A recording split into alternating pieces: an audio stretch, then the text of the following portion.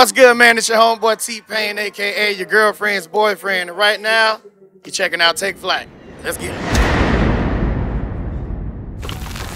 Hey, yo, what's good? It's your boy Wings of Take Flight. We are here backstage, Canberra, Juicy Fest. I haven't got to say it. Hey, man. Legend in the building. T-Pain, how are you, bro? I'm good, man. How are you? I'm good, bro. I got to kick this off by telling you a little something real quick, man. Okay. This platform for us started 2 years ago. The first ever video we dropped was you reacting to an Australian artist called 1-4. Oh, yeah, 1-4. Yeah. Can I just say, bro, that was the biggest drop for us in so long, and it was our first ever video. So I got to Really? Bro, it was crazy. That's dope, man. There's more to talk to about that, but like, that was just a crazy full circle moment for us. How's Juicy Fest been for you, bro? Juicy Fest has been good, man. It's been really fun. Everybody is kind. You know, treat people well, you get treated well. So, you know, I always roll by that motto. So everything's been great for us, man. You know what I mean? Bro. A special moment I seen online was over in New Zealand. Yeah. They came out on stage, pumped the haka for you. Yeah. Tell me about how you felt in that moment, bro. Oh, man, I cried for sure. I cried a lot because, you know, anytime I'm even at home, just having a subpar day, like I'll throw on a few hakas. You know what I mean? And just if I need to, like, let something out, like I'll throw on some real heartfelt stuff and, you know, get some hakas in there.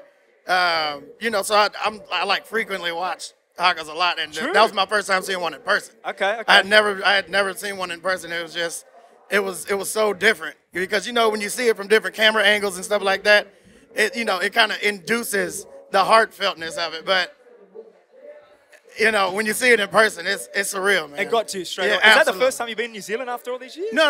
That's my second time. This is just the first time they came and dedicated something to you. Absolutely. Bro, tell me how you feel. What do you think Juicy Fest is contributing to the culture out here by putting on this kind of show filled with so many legendary acts, bro? Yeah, this is different. I think this is the most different tour that I've ever been on, actually. Okay. Usually, you know, there's some up-and-coming openers. There's some, you know, local people and stuff like that. This is all headliners. You know what I mean? This is just a roster that's all headliners, and I don't know how they put it together, but somebody got a lot of money. So. Come on, bro. T.I. called the owner Batman, and Batman just made it happen, I'm telling you. Shout out to Prado, man. Come on, yeah. Since we're at Juicy Fest, bro, we're looking for a juicy story. But when I say that, I'm talking juicy studio story. So whether it's something a time you're in the studio came up with one of your iconic songs, something that happened, and a collab that never came about. Wow. Anything you've got off the top of your head, bro. Woo! Come on. Man, the Kiss Kiss beats. I made the Kiss Kiss beat for R. Kelly. Okay. R. Kelly didn't like the beat. Then my next studio session was with David Banner, and I showed him the beat. He recorded a song to the Kiss Kiss beat. He just never did anything with it, and I still had the beat when I met up with Chris Brown. And then Chris Brown let me write the song to it, and and then history was made. So how long after you did the beat did it actually come about? Man, this was probably 2.5 years. Okay. Yeah, so you know, all those beats you got on your hard drive, just keep them there. The day may come. Keep showing them to people. The day may come. It don't matter how many times you've heard the beat, it's gonna sound old to you, but it's new to them. All those beats you got on your hard drive, just keep showing them to people. Or put them on YouTube and let somebody use it for free. If you're not gonna do it. If you're not gonna do anything with it, bro? Just put it on YouTube. T-Pain might find it. Probably not. But right, you never know. Look, quick throwback to the reaction videos I was talking about, bro. Have you noticed the impact of just you reacting to a song can have on an artist? Not really. No? I haven't noticed it because it's not like a motive behind it. You know what I'm saying? It's like a natural thing. I'm reacting naturally to something. And once I react, it's like, all right, cool. Don't need to follow that. I got my first impressions, and that was... There we go. And then I start seeing news about it. But it's, you know, I don't realize, you know, that there's a whole impact and a new set of lights afterwards. You know what I mean? Bro, so let me tell you, at that time, when you reacted to people like 1-4, we'll talk about another little friend of yours a bit later. Yeah. But, you know what I mean? 1-4, there was a heap of artists out here, Young and Lips, Posse Shot. Yeah. It created a buzz in Australia like I've never seen before, in the local scene, right? Really? It was going absolute bananas. People were sharing it like crazy. People were just like, wow, T-Pain is really creating a buzz down under just by helping us out. But can I say, I heard that people thought that you've done more for the Australian scene than Iggy Azalea did. Not to take anything away from Iggy Azalea. She's done some crazy shit for herself, but... Damn! Yeah, man. So, shout out to Iggy, man. Yeah, shout out to Iggy, too. Shout out to Iggy. But leading on from that, obviously you met your man Mason Dane via that. Yeah, man, Mason Dane.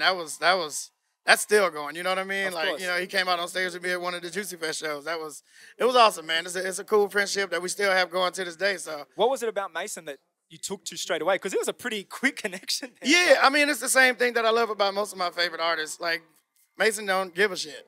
You know what I mean? Like, Mason don't care what you say. Like, you can tell he just exudes confidence. Like, there's nothing about him that says, do you like me, or I need validation from other people. It's just Mason, man. You know what I mean?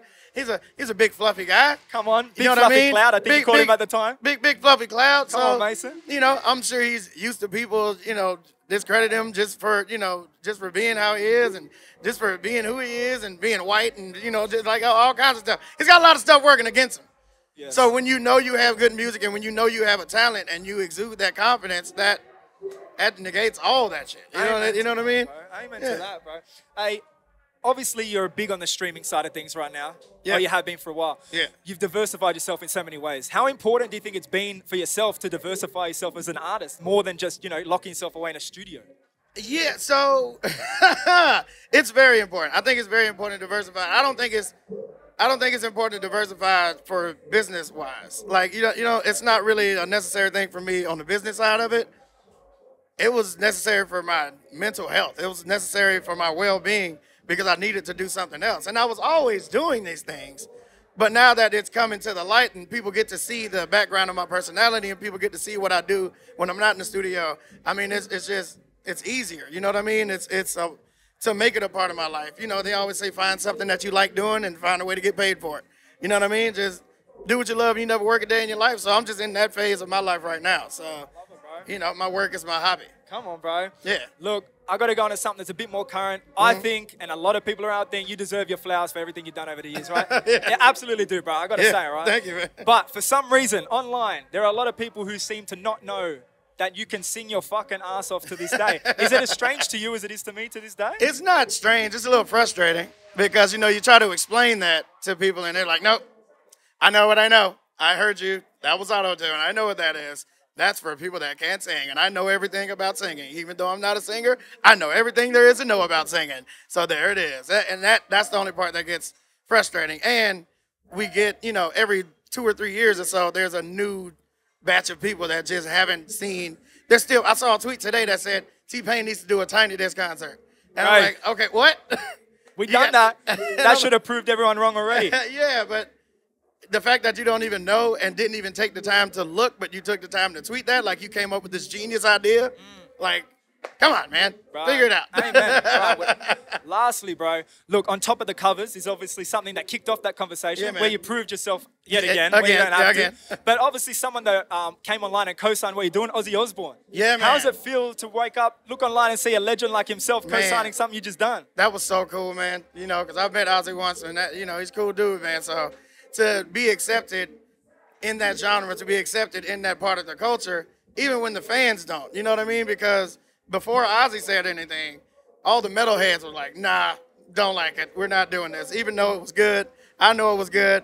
Ozzy Osbourne knows it was good. Come on. You know what I mean? But to have people just reject it just because I don't fit in the genre, it was kind of frustrating. But, when the king, when the sir, when the knight says it, cannot be proved wrong. that's it. It's over. All right, I appreciate your time. Yes, Thank you sir. again. Thank You're going you, to kill brother. that stage already. I'm gonna try, It's your man. boy Wings. It's Take Flies. T-Pain. Yes, sir. We out.